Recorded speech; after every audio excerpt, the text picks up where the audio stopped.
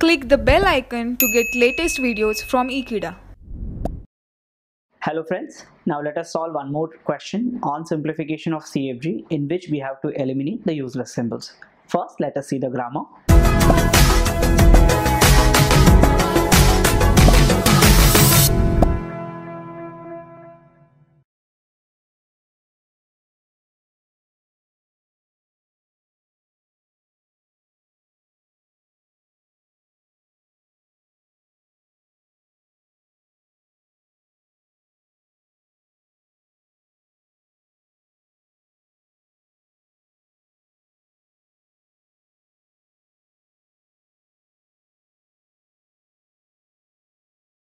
First, let us try to find out the non-terminal which are producing at least some terminals.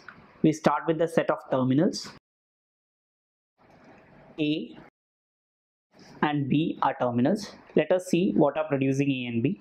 A is producing A, hence capital A must be a derivable non-terminal. A is derivable and B is producing BBA, and hence B is also some non-terminal which produces some terminal.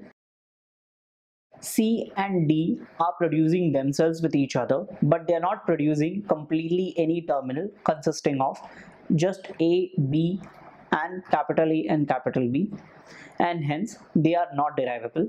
S is producing AB, and AB is both derivable and hence S is derivable. Once we know that C and D are useless, we can eliminate all productions containing C and D. This will eliminate this production.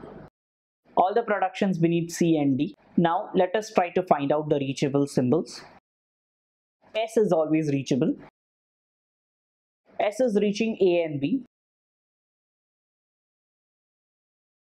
We have already eliminated C and D, and hence we can rewrite the grammar using new required productions. S produces AB would be preserved. A produces AAB or BAA, or A must be preserved.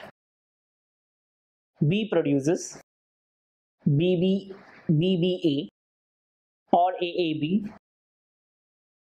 or AB must be preserved. Hence, this would be the simplified version of the grammar which was written by elimination of useless symbols. Thank you for watching this video. Stay tuned to Ekeeda and do subscribe.